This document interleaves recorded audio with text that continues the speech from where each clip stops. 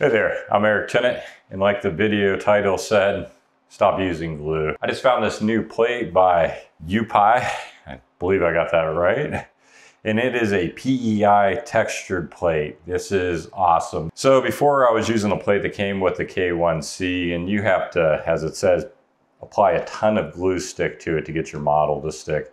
This is fine if you're looking for like a flat type of model. Unfortunately, it fails constantly. You'll come and find prints flinging around the printer. You'll find the flaws in them.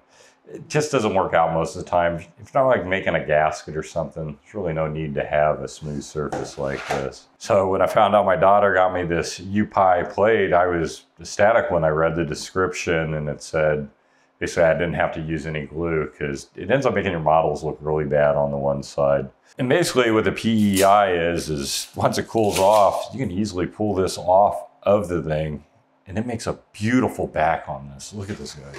To turn the light on for this, look at that finish. This doesn't even look like something that came off a 3D printer. This actually looks like more like an injected molding part. That's awesome. And that's the bottom, which before using the normal K1C plate, bottom was kind of the worst part of the model. I was not really proud of it, but this is now the bottom. This is the most awesome looking part of the model.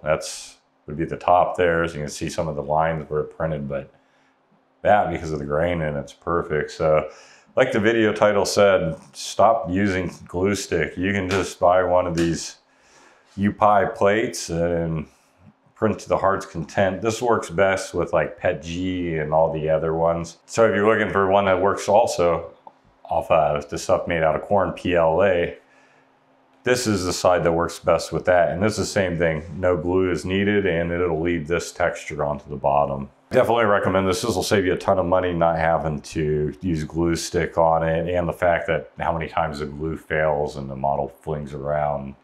I mean, you're talking quite a bit of money right there. So yeah, UPI PEI plate. This side is PEO. That's the one for PLA, and that's basically your one for your PETGs, your ASAs, and all your other material.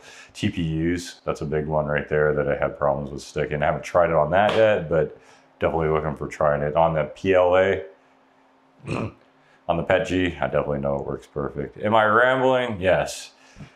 Am I gonna tell you have a nice day? Yep, take it easy. All right, end it.